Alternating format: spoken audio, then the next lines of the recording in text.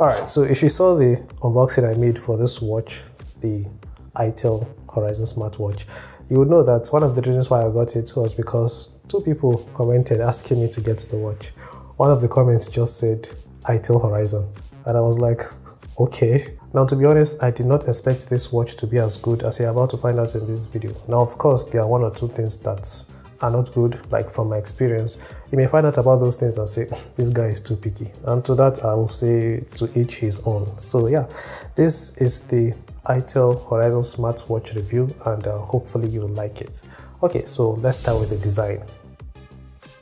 Now, this watch has that traditional watch look because it is round, and to me it looks more masculine than feminine. I'm not saying that women cannot use the watch. Anyways, on the right side you get the buttons. The one at the top acts as the switch. You can use it to power the watch on or off. It is also what you use to turn the screen on or off. The round button is what you use to access the menu as well as control the watch. And yes, I did say that in the unboxing I made for the watch, so I'm glad I was right, and I think I deserve a like or at least a subscription. So yeah, subscribe to the channel. What I will say I got wrong about the button is that you cannot use it as the power button.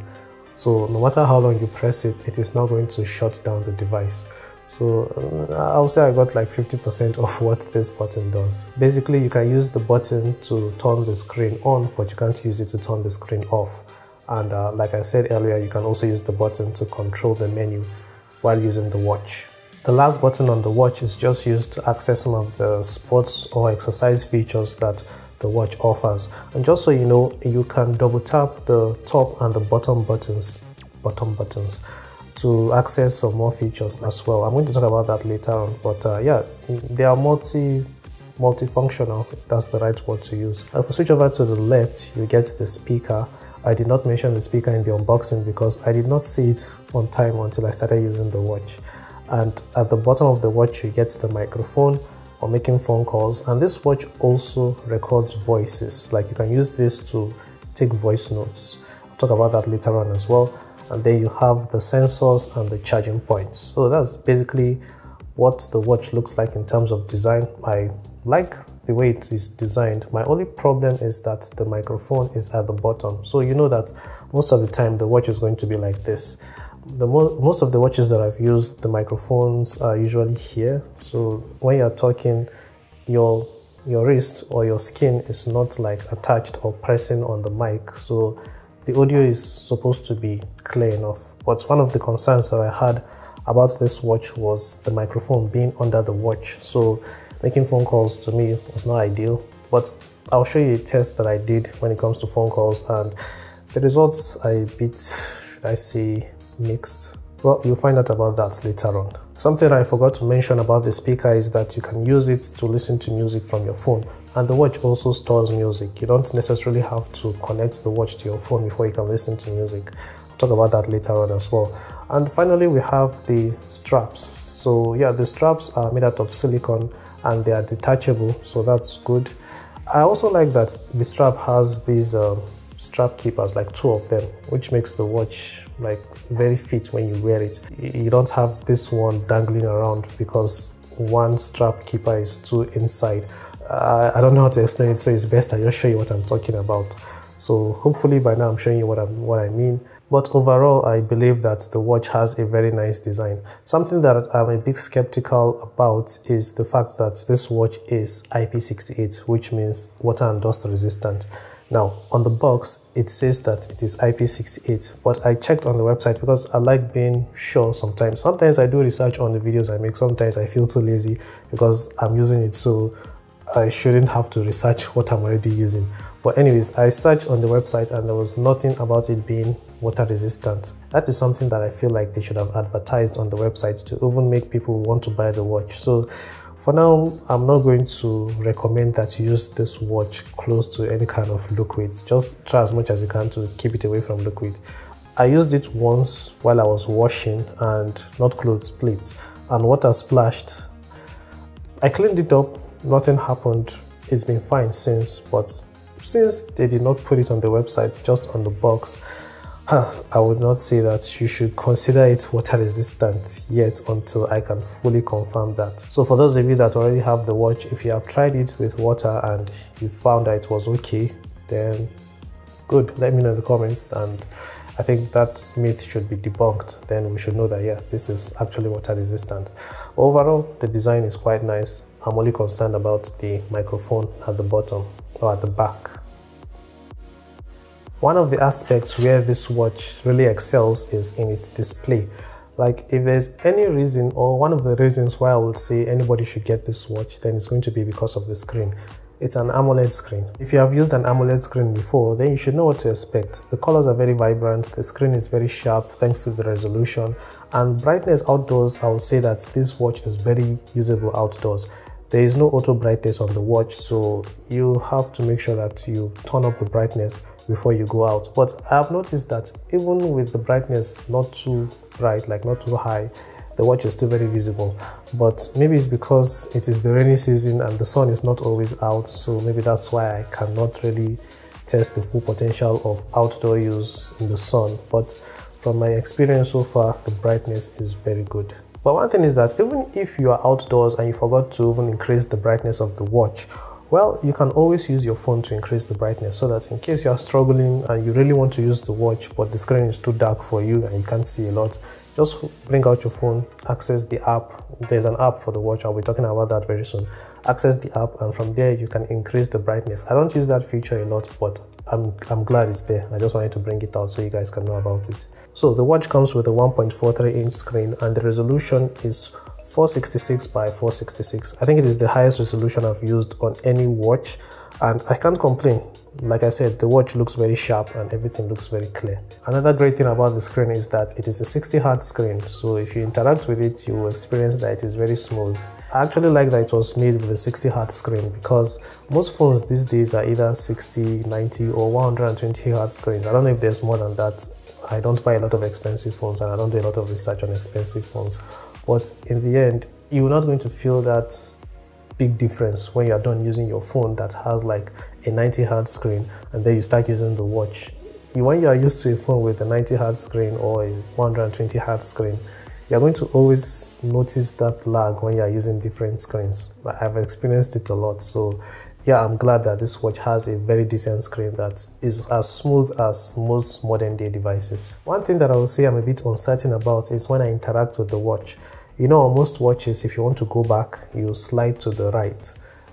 I should be doing it this way because of the way the camera is facing. But anyways, you slide to the right and you should go back. But on this watch, sometimes when I slide to the right, it doesn't work. So I feel like I have to slide from the edge of the watch to the right, and that is when it works. I'm not complaining, maybe that's how the watch was designed, which is fine, but it's just that I'm used to watches that you can just slide from anywhere and you can go back. But with this one, it will take some getting used to, especially if you have used other watches and you're used to that way of sliding back. But with this one, sometimes you have to slide from the edge. Sometimes it works, sometimes it doesn't, but if you want it to work all the time, just make sure you slide from the edge and it should work fine. Alright, before I forget, well, as this watch has an AMOLED screen, it also has that always on display feature. And the good thing about the watch is that it depends on the watch face that you select. You know, with the app, you can choose the watch face that you want. So all of them, or the ones that I've tested, they had their own unique always on display faces that you can choose. Another good thing that I like about the always on display feature is that you can choose the option for it to be always on when the watch is attached to your wrist. So whenever you're not wearing the watch, always on display will be turned off.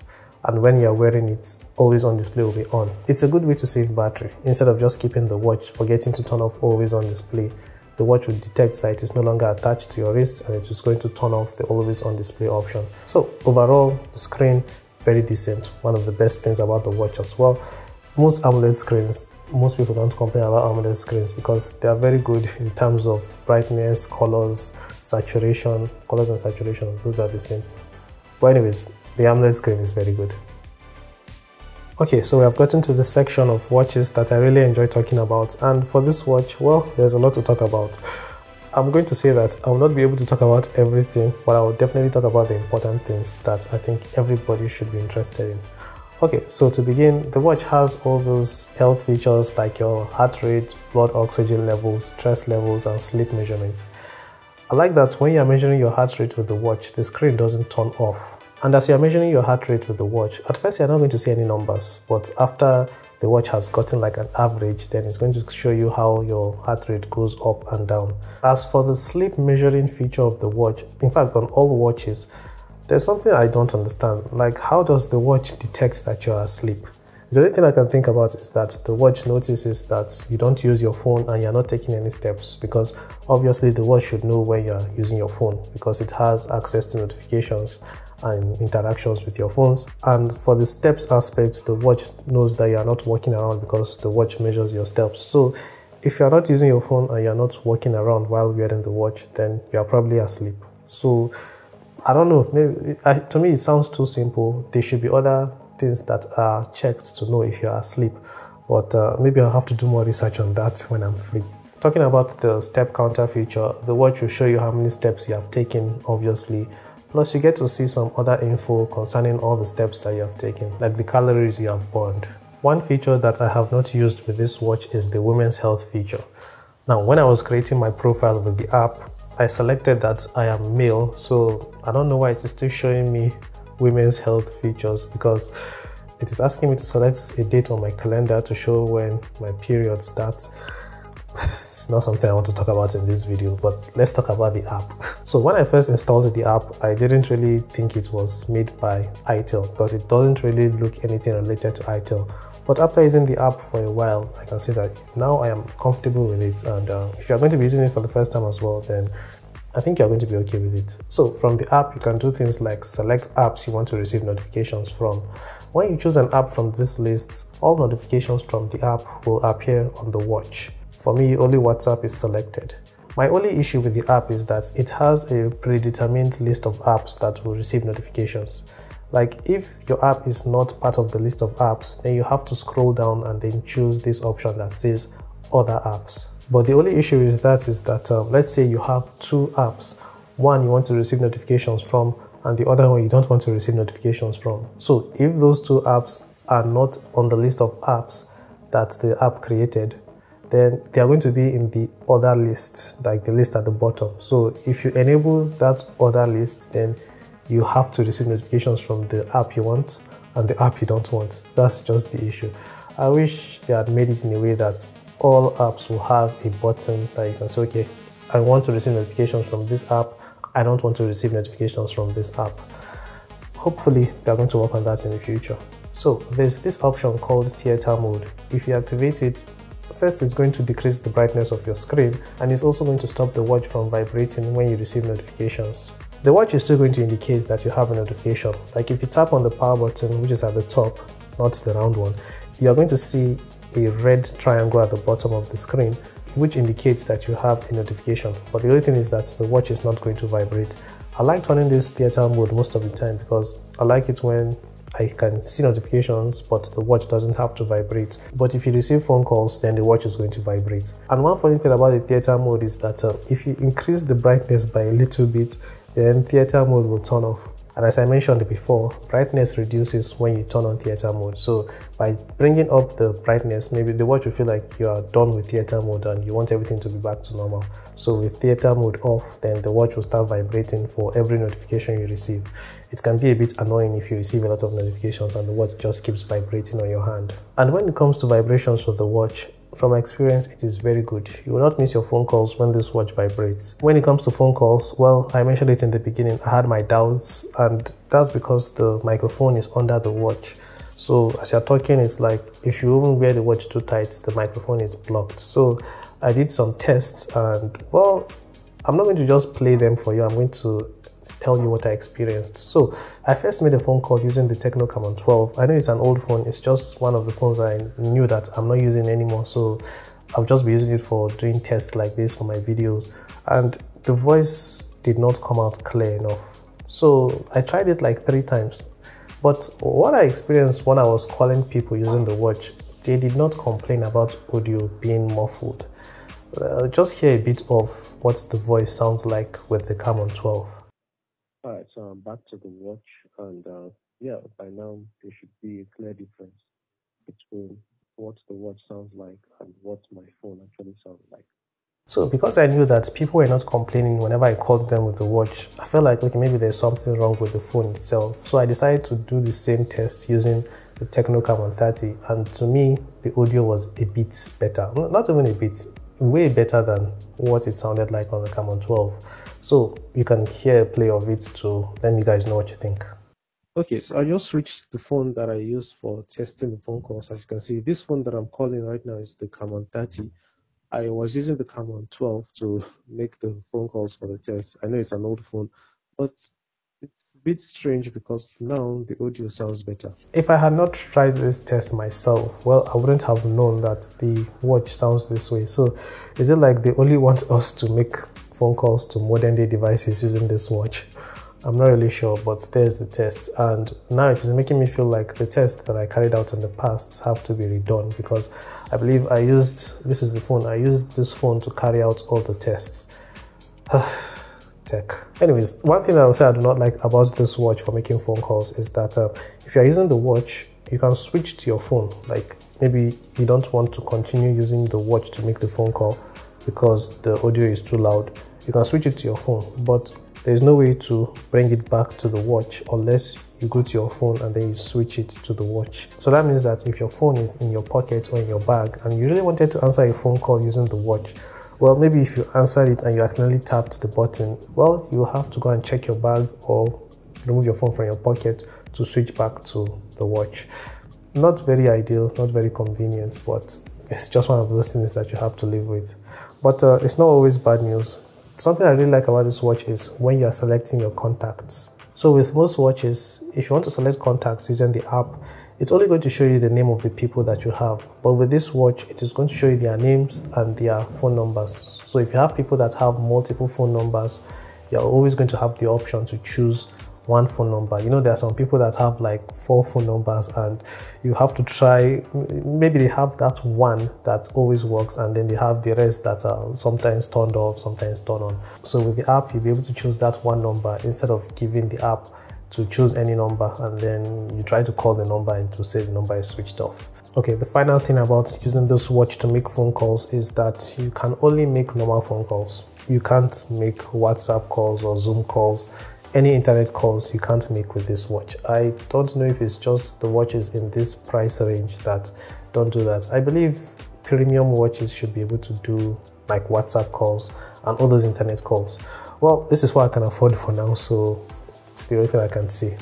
As mentioned earlier, you can use this watch to listen to music from your phone as well as even store music files on the watch. Now, like I said, I don't know if I mentioned this earlier, I don't know the size of the watch. I haven't checked the website to see if I can find anything that relates to size. I searched for megabytes or MB, gigabytes. I doubt that this watch can do up to gigabytes, but nothing about the size of the watch came up on the website. So I don't know anything about the size, but yeah, you can store your music files on the watch. And recording your voice, I mentioned that as well. You can use the watch to record your voice, but the only thing that I don't like about it is that at least I haven't found a way.